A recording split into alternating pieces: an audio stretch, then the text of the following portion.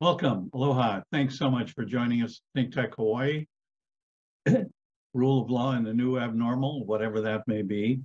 And today we're going to look at, who's asking the questions and who's most impacted by whose rights are most affected by the stuff that's been coming out for the last year, from Dobbs to affirmative action to website design for LGBTQ and same-sex marriages, and lots of issues and decisions.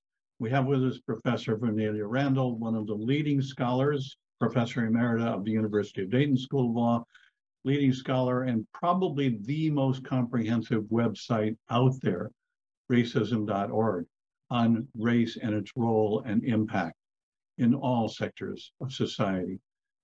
Ben Davis, former chair of the ABA section of dispute resolution, Professor Emeritus from the University of Toledo School of Law, and adjunct professor now at Washington and Lee School of Law. And David Larson, about to become second immediate chair of the ABA section of dispute resolution, and one of the originators of online access to justice in the New York court system, and professor at Mitchell Hamlin School of Law in St. Paul, Minnesota. Professor Randall, Professor Davis, Professor Larson, where are we? What is going on with all these decisions, and who's getting hit the hardest? Professor Randall, from your perspective? Well, I mean, what's going on with all these decisions is an attempt to turn back the cultural clock in the United States to 70 years ago, past the 40s. Because the law is the arbitrator of what happens in our culture. I've always said, if you really want to change something, make a law about it, and the law will force change on people who didn't care, or who are opposed. And so all these laws are all these Supreme Court decisions are and decisions in state legislatures is designed to do that. LGBTQ, I got the letters wrong. People of color, Black people in particular, anti-Black racism, and women. And so the laws are designed to control them and people who are their advocates. I don't see a who's worse off, because there's no hierarchy of oppression. When you're oppressed, you feel it whether other people think you're being oppressed or not. And I think part of what's going on is white people are beginning to feel oppressed for the first time. And the backlash is to a group of people who've never been oppressed. Equality feels like oppression. Efforts to make things equal feels like oppression. So I think that's kind of what's going on from my perspective. And that's a great insight, because we're moving toward a country and a society in which whites will no longer be the majority in 25, 30 years or so. Is this backlash stuff? David, what do you see as going on? So much to talk about. So we've got a Supreme Court, and I think that when we think about a Supreme Court, we want to believe that that body is principled. And I think their legitimacy depends upon being principled, because if they're perceived as a political arm of whatever party's in power, then why do we even have a court? I mean, they're just an appendage to a political position. So the idea is we want to have a principled body that can kind of be a check on the other two branches. But to some degree, that's just a fallacy, because judges have an opportunity to decide a perspective, a position, an approach. And we're now at a position where, or at a point in time, where the Supreme Court has decided we're going to embrace this doctrine of originalism. And, the fallacy is that in the guise of being principled, you can select a jurisprudential approach that gives you the result that you want. So you're saying, I'm not going to be political. I'm going to be principled, and I'm following this principle of originalism, which basically is that we're going to interpret the Constitution the way that we think it was intended to be interpreted when it was written, which creates all kinds of controversy right there. Like, what are you thinking? How can a document that old be applicable centuries later? How is that even a workable approach? There are alternatives. There's an approach called textualism that says, yeah, we're going to look at the words, but we're going to look at the words and their meaning, not necessarily in the context limited to the intent of the framers, but we're going to look at the words as they're understood now and apply the words that how everybody understands them. You can kind of go beyond that and say, well, the Constitution is a living document, and it's got to evolve over time. We get things like Chat GPT. We get things that framers never imagined happening. And if we want the country to continue and the document to continue to enforce, it's got to be a living document. So I think we're at a time where we have jurisprudential approaches that are available, theories. One has been embraced. It's being embraced because it justifies the results that this court would like to see. And I think it's really unfortunate because it's driving us backwards in time. And to me, that's really disturbing. Ben, sure you have some thoughts on this. Well, my comment is more about I guess, revealing the blind spots that we see in the decisions of the Supreme Court in this battle between the majority, the supermajority, and the dissent in that space, and actually all the way down through the judicial system. I've talked a while back since the Dobbs decision about the fact that Justice Alito was doing a whole analysis going back to the 13th century, yet in his eloquent analysis, he didn't mention the 250 years of enslaved Black women, and they're trying to have body control over themselves in the United States, or that women didn't have the right to vote until 1920 and arguably till 1965 with the Voting Rights Act. None of that is in there. I said, well, that's a pretty serious blind spot, in terms of if you're going to do traditionalism and all that, yeah, do it all, put it all in there. And but you didn't, When I look at this, there was this case about water rights of Navajo. There's a treaty, right? And the treaty says the U.S. is supposed to take care of water for the Navajo. And they say, yeah, the U.S. is supposed to, but that doesn't mean you get any rights to any particular water. I'm like, what? Well, slow down here, fella. We've seen, what the white man speak with forked tongue. We've been seeing that for 400 years, right? And that sure sounded like that. If you were Navajo and you wanted some part of that Colorado River water, say one more time, I saw an analogy with this creation of a new doctrine called major questions, that, you have to have really clear instructions from Congress if it's a quote unquote major question that the executive branch is supposed to deal with. And Justice Barrett compared it to, let's see, what was it? You give your credit card to the babysitter and tell her to go to the store, and she spends $1,000 as opposed to spending $100. That's not something reasonable for them to do. And I'm like, excuse me, Justice Barrett, we're not talking about an employment situation. We're talking about separation of powers in the executive, the legislative, the judiciary. It's got nothing to do with these employment kind of visions that you're trying to put on as analogies in that space.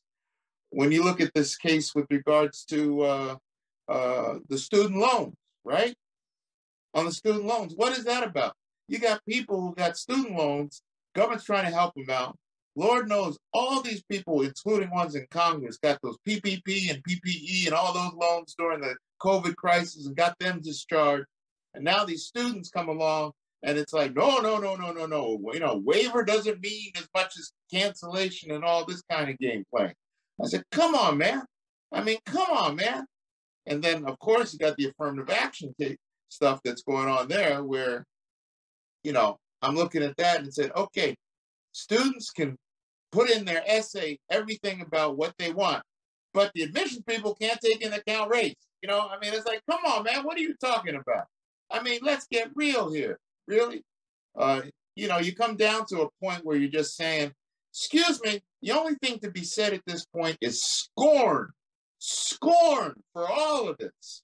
Scorn for these, this guy down in Texas, I guess, who just did this temporary restraining order on the government. The executive can't talk to the social media companies. When you know every administration been going on back to, and certainly the Trump administration was on the phone all the time with Twitter and all that, you know, and they said, no, but this administration can't. That's scorn for this stuff. I mean, it's not, let alone, let's talk about the conflict of interest money game of, you know, your favorite local billionaire. I mean, how about if all of us just do a GoFundMe for each of the members of the Supreme Court so we can be part of the game? You know what I mean? I mean, it's like scorn for all of this is the only word, and that's a word I'm pulling up from Frederick Douglass's July 4th speech in 1852. At some point, you just got to have scorn about it. So that's, you know, and then with scorn, you act on it. Then don't we have to admit, though, that their behavior is not inconsistent with Supreme Courts in the past? Oh, and I have plenty of scorn for that too. Okay, no, I mean, I got plenty of scorn for that too. I just don't want people listening to them to somehow. I don't believe that their behavior is inconsistent.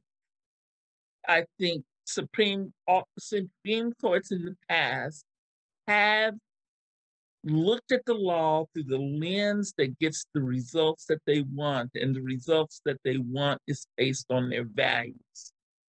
Okay. And their you know, we don't like to call it political, but it's their values, Right. their underlying values. And otherwise, we wouldn't have had a Supreme Court that would have interned Japanese Americans. You know, we wouldn't have had a Supreme Court who found that it was okay to declare that Chinese weren't white. I mean, we're not allowed to immigrate. And then all of the decisions of the Supreme Court related to Black people, we wouldn't have had that.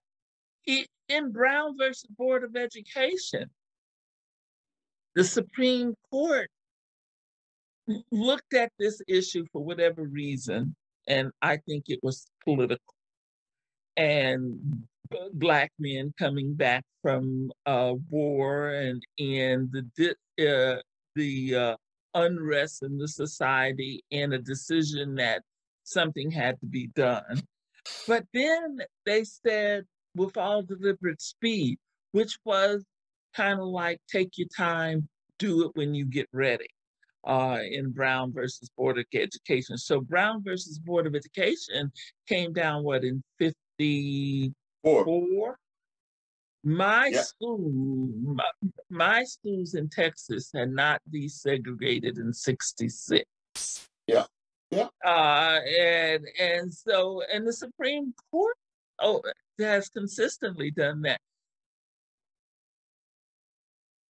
I don't know. I think that what they're doing now is, I don't want to say more dangerous. I think what they're doing now is laying the framework for the society to be oppressive to certain groups, and that by law, and that framework will last at least 50 years, and that's assuming that the Democrats get off their butts and develop a network of progressive lawyers that they can gradually retake the Supreme Court. Then again, all of the Democratic states and the Democratic president could do like, who was it, Johnson, who when the Supreme Court made a right decision about the lands of Native Americans in Georgia, saying that that land was treaty land belonging to Native Americans and you couldn't force them out. Johnson, I think it was Johnson, said, yeah, well, make me. And the Supreme Court only has the power we give it. And I think that's the point you made. But for many of us, we've always believed that the Supreme Court decision can be very, I can't think of the word, where they, they do these things that really oppress groups of people. And when when the people in power get upset about what they're doing, they change their mind. And then they find a legal theory that supports their change of mind.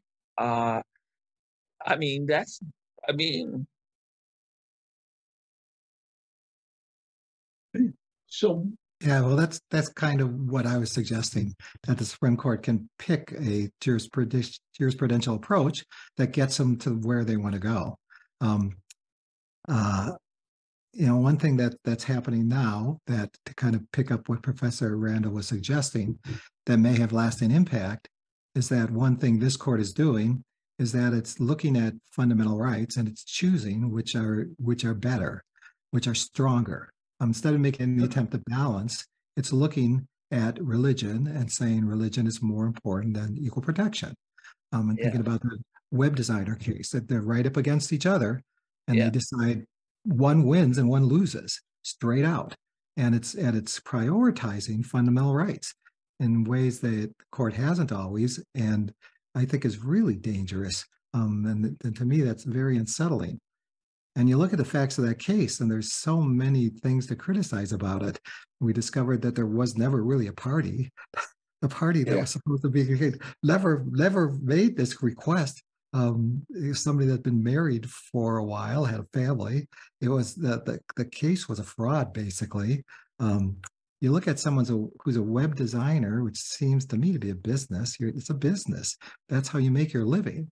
And yet now it's being categorized as an artist, and it's a freedom of expression thing. It's a business that's selling a service, and if you can describe yourself as an artist, I guess you can take yourself out of that economic world and get the protection of the First Amendment under free expression. And if this fits under it, God knows what else fits under it. And if you can use your religion and free expression against LGBTQ, you can use it against women, you can use it against Blacks, you can use it against Native Americans. There is no, I find it difficult to figure out what kind of analysis, although I'm sure they could find it if they want to, will justify saying you can discriminate against LGBTQ people because of your religion's beliefs, but you can't discriminate against Black people because of your religious belief. And the fact is that religion was at the basis of many of the people who discriminated against people of color. And so it's hard. The groundwork in that case is to say, yes, I think you're right, Professor Larson. The groundwork they're laying is a groundwork of being able to justify religion as a priority right, so that your equal protection rights aren't as powerful as my religious right. Right. Well, yeah, and I would go along with that in this sense is that, you know, there is Supreme Court decisional law that says basically you can't question the religious beliefs of somebody. I mean, as a legal matter, they are whatever they are. You may, you know, believe in trees, whatever religiously, but that, you know, there's no questioning of the religious belief. So, you know, what I see is that all this stuff gets flipped the other way, which is, of course, that somebody, well, first of all, we just take Christians, right? You just saw the Southern Baptist Convention go through all this thing about being able to ordain women or not, right? Right? And excommunicating churches that had women pastors, right? With some literalist vision of certain parts of the Bible, right? Well, there's a schism in the Southern Baptist Church about that, you know, cross Christianity between the Episcopalians, the Unitarians, and all that stuff. Then you got the Muslims, you got the Satanists, you got the Catholics, and there's a lot of space in that religion. And within each one of those, guess what? You got liberal ones, so progressive ones. I mean, like the abolitionist religious types back in the day, right? And you have these, hey, you know, status quo types, right? So once they go down this religious path, and they're going to have this blowback from people who are asserting their religious right to be able to do everything that they want to do. And so that's my First Amendment right too. And that's where the rubber's going to hit the road, because they'll have to, you know, temporize between the two. If, you know, I just like to say that every little game that is getting played, because it's the nature of the law, can be flipped. It's the power in the background as to which one of those things is going to be chosen as the rule, as David was saying. But, you know, you can fight all these battles in different places. You can fight them at the federal level. You can fight them at the state level, depending on which separation of powers thing is going on. You can fight it in your private life and business and all that stuff. There's all these different places where you can fight it if you want to, if you think that, you know, we're not going to go back. And that's what we have to engage with. My personal feeling is that this is kind of like a shell game in a certain sense, if you have at least a little sense of what international human rights says, right? Because international human rights kind of is like on the state as it is. And there are certain things like, we don't want to talk about systemic racism. Well, yeah, but there's a huge UN report just came out about, guess what? Systemic racism in 20 countries. You know, I mean, it's like, you may not want to talk about it inside the United States, but the rest of the world knows about this stuff. And, you know, you want to be ignorant, you can be ignorant. But I don't have to buy that nonsense. I don't have to buy it. I think we could end up living in something that was, the United States has historically refused to adopt the human rights treaties in any way except that's consistent with our Constitution. That's a clause they put in the human rights treaties, that whatever's in the treaty is limited to how we interpret our Constitution. Our problem is that, in terms, the rest of the world is kind of like, it doesn't matter what goes on in the rest of the world if the rest of the world has no power to force a change on the United States.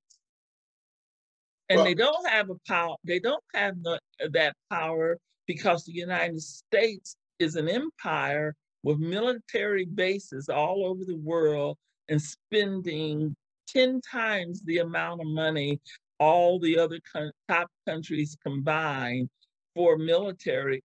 So it doesn't matter, the rest of the world can do what they want. The United States, and it's not going to be impacted by it, which means that we who are fighting in the United States against this oppression can't turn to the world to do anything. So Well, in I our think, last few minutes here, yeah, go ahead, David. well, again, it's kind of something I've been kind of consistent with on these programs is we do need to vote, and we need to get people in the office.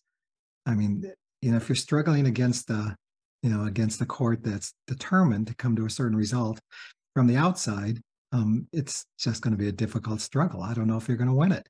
You got to get different people on the bench. So we have to get people out to vote. We got to get fair-minded people into office. One thing I did want to talk about today, just briefly make the observation. We had the affirmative action case to which we've alluded a little bit today. And, we've talked about affirmative action and how much of that still remains in terms of legacy admissions in colleges. There's all kinds of affirmative action going on, but I don't think we think about it broadly enough. And I was thinking about it a little this week. And, what would you call action that helps somebody achieve one of the highest positions in the country? The proactive, aggressive action that would do that. And think about Neil Gorsuch, and think about Merrick Garland, and think about an administration that put off a nomination for an entire year so that Neil Gorsuch could get on the Supreme Court. If that's not affirmative action, proactive strategy, I don't know what is affirmative action. So, when we think about affirmative action and how many people benefit from it, I don't think we've been thinking about it broadly enough. And to single out this one type and say that's prohibited, but everything else is fine, seems ridiculous. So that's part of the turning back to a society where racial discrimination, intentional even racial discrimination, it will be acceptable. It's not about doing anything about affirmative action. It's about doing something about race. Yeah. And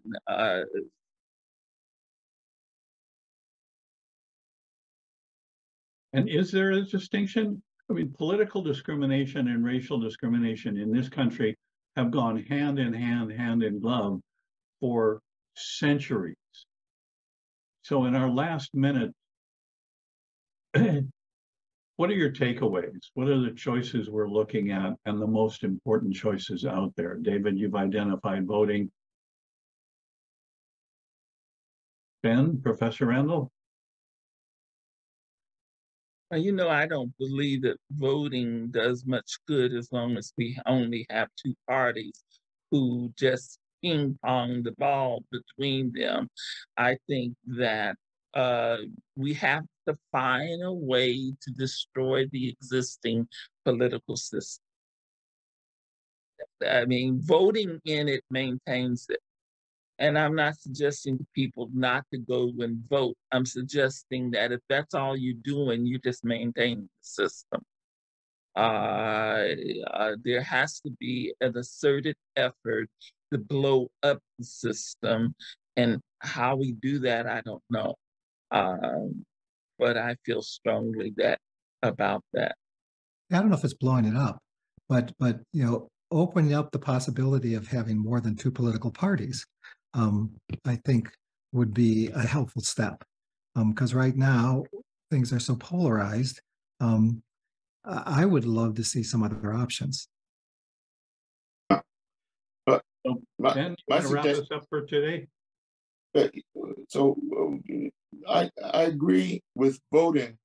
I just think that we should, and I'm kind of agreeing with both of you. It's like voting plus. In other words, there's voting, there's lobbying, there's giving money to candidates that you want, there's bringing cases, there's demonstrating in the street, like we are proud people did the thing in the street in Miami.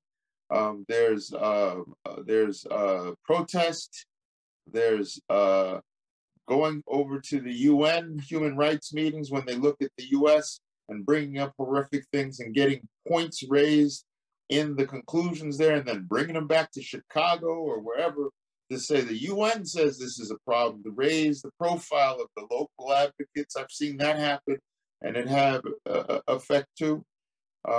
There's there's also, I'm going to just say, making a life. You know what I mean? Living a family, raising a family, taking care of the kids, being involved with what they're doing, and trying to educate them about the nonsense that's being thrown at them. There's challenging the books that they're being given to read, and complaining to the school and being involved with that. Obviously, there's social efforts and all that. There's a wide range of things that you can do if you don't want to go back. Okay, so I just challenge you to say we've been doing that for the last 50 years. All of that stuff that you said, large numbers of people have been doing, and that has not been effective. That's just part of the system. All the stuff you name it's just part of the existing system. Well, I would say that if I take the longer view, which is to go back to my enslaved ancestors and look at it in that view, it's saying that all the things that people did worked towards getting them to be free. And then we had to go with segregation, and there's a fight against segregation. And then you had unionization, and there's all these fights that you fight. That, yeah, there are always going to be these these retrograde elements in this country, because people can make money off of making, there's a great line that America is a business, right? And so people making money want to keep their money. All right, understand that. But the point is you're going to shape the kind of capitalism that this country has, so that people can't be property. That you shape capitalism so that people can unionize and have unionized rights to counter management. You can shape capitalism so you don't have a corrupt Supreme Court that we're seeing that we got now, and that people at the highest levels get prosecuted. I mean, it's going to be capitalism. I recognize how it is in this, but I'm just trying to say that through these kind of efforts, you can shape the capitalism so that whatever that market is, it's a sane market on climate change, on whatever. You can shape that market. Not alone, obviously, but. Ben, David, Professor Randall, thanks so much for all your insights and perspectives. We're out of time for today. ThinkTech Hawaii, come back and join us. We'll be back in a couple of weeks. And if there's a takeaway, maybe we need to fight for much better choices, because if we don't, they will continue to shrink and erode. Thank you all. Aloha. Take care. Thank you.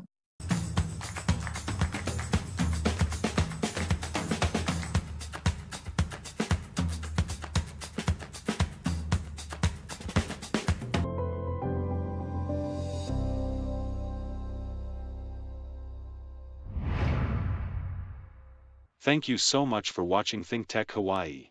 If you like what we do, please click the like and subscribe button on YouTube. You can also follow us on Facebook, Instagram, and LinkedIn. Check out our website, thinktechhawaii.com. Mahalo.